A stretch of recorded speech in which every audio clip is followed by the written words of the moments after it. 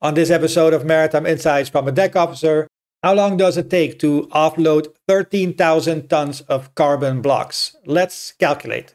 Why are they only offloading 2 carbon blocks at a time? How are these specialized purpose-built trucks loading the carbon blocks? It looks like they are not offloading when it's raining or when there is snow. So, will this cause more delays? Has the Thamesborg finished offloading, and where is she going next? Where will she go into a dry dock?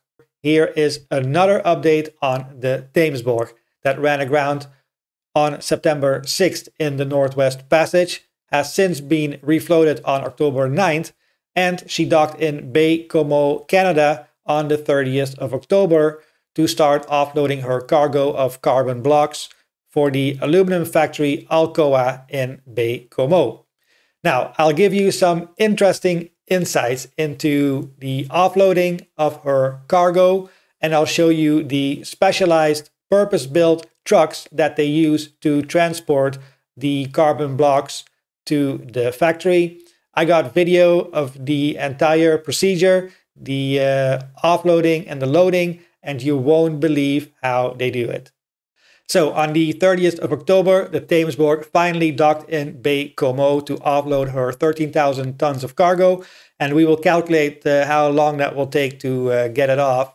But we were fortunate enough that they did not dock at the usual dock where they go to for the aluminum plant, but they have docked in Baie-Comeau at a different dock, which has a public webcam. So from the beginning, I have been watching this webcam. I know many of you guys have also been watching this webcam. She is still there, so I will post a link in the description down below so you can also have a look at the public webcam and see what's going on with the Thamesborg. Now, I took a whole bunch of screenshots since the 30th of October, and we can go through it a little bit so you can see what has happened. But these are the trucks that they are using, and then there's a whole bunch of forklifts, and obviously you have the cranes, and then you have the hatches that cover the hold. There's a forward hold and an aft hold, and they were open, sometimes the forward hold, sometimes the aft hold, sometimes both. So we'll go through what we're gonna see. Now I'll tell you in a second how they are actually loading these trucks, because it's quite genius how they do this. Here you can see both holds are open, the forward hold and the aft hold, and they're using one crane in each to offload the carbon blocks. Here you can actually see that it is raining, and they have closed the hatches and closed the holds, because moisture is not good for anodes, because when wet anodes are in the smelter, it causes rapid steam generation, and that can cause cracks, and that reduces the lifespan of the anodes. And moisture also reduces the electrical conductivity, meaning moisture interferes with performance as well. So every time when there was rain or when there was snow or any kind of moisture, they closed the hatches. And as you can see, they were also continuing through the night. Here it's 3:55 in the morning. This is all local time. They kept going and going. Here you can actually see that the ship is quite low against the dock, but you know, there is a tide of about 1.5 to 2 meters. So it doesn't really give a good indication of how light the ship is, because there is a tide going up and down. But sometimes when it's at the highest tide, you can really see that she is getting lighter. And for example, in this picture here, you can see they're again working through the night, and she's a little bit higher on the dock. And then here as well. So here they have all the hatches open, all the holds are open. Then they had some snow on the 11th of October in the morning, and they stopped the offloading operations. And this was from today, and it looked like there was quite a lot of wind. It also looks a little bit wet because there was snow. The snow has melted, but it looked like there was also some rain coming, and also some snow and some wet snow. So it looks like they halted operations again for that reason. It looks like she is not completely empty yet here in the back. And if we do a quick calculation, then we can see that I don't think they are quite done offloading, because it takes quite a while to get this done. So I made a rough calculation about how long it takes for the Thamesborg to be offloaded. Now, if you remember, the Thamesborg had 18,000 tons of carbon blocks on board when she ran aground, but to get her refloated, they had to take out 5,000 tons, which means that there was a remaining 13,000 tons of cargo still in the ship. And I estimated that one carbon block is about 1 ton, and I based that on the size, the length, and the width and the height of the carbon block. I looked at the forklifts, how much they can take, and I looked at the trucks, how much they can take. So I think one block is about 1 ton, so 2 blocks is 2 ton. So for 13,000 tons, you need to do 6,500 total lifts with the crane to the dock. That's quite a lot, 6,500. But if you have 2 cranes, like they have been using, the aft crane for the aft hold and the forward crane for the forward hold, that is 3,250 lifts each. Now, if they take 6 minutes, then that's 325 hours. And that would then take them 16 to 17 days. And that is with no delays. But realistically, like we have already seen with rain or with snow or with truck delays or shift changes, they cannot be up and running the whole time. So a realistic time frame is more like 20 to 25 days. And we are now, let's see, about 12 days in. So I think that it will probably take another week for them to finish the offload. So I made a little video for you to show you how they load these specialized purpose-built trucks for the carbon blocks. Let's pay attention. The truck is coming and it is stopping. Now, once it's stopped, you can look at the trailer here in the front. It is actually moving down. I don't know if you can see it, but it is moving down, down, down, down. First here forward is moving all the way down. And then in the aft, you can see that it's going down as well. You see how the distance between the wheels and the trailer is getting less and less and less. So now it's all the way down.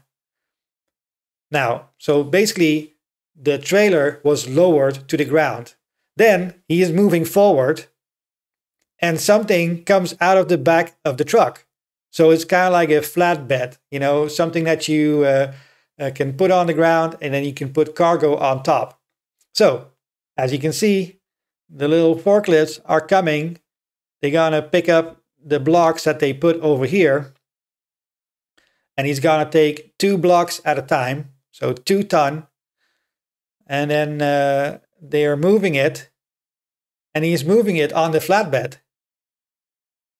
So that's 2. And then the other forklift on the other side places it on top. So that's a stack of 4 carbon blocks. Then they go back, pick up some more, and they put them in front.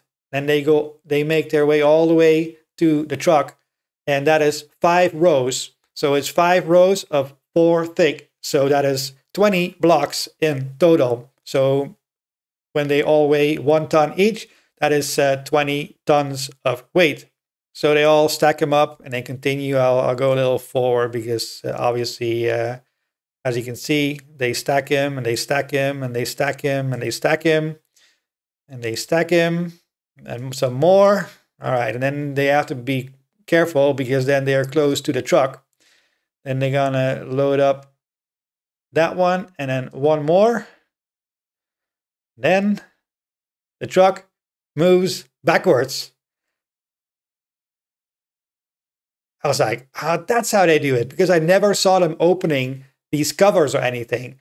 So then it just backs up and then it hooks again in the flatbed, and then it lifts up the flatbed with the cargo on it.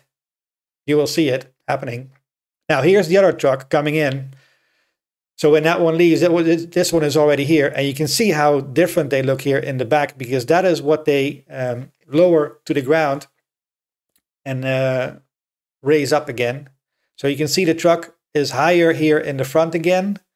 And you can also see that he is pumping up the distance here in the back as well. So the distance between the wheels and the trailer is going up. And then when it's back in the up position, but now it has to really lift. I mean, it's 20 tons.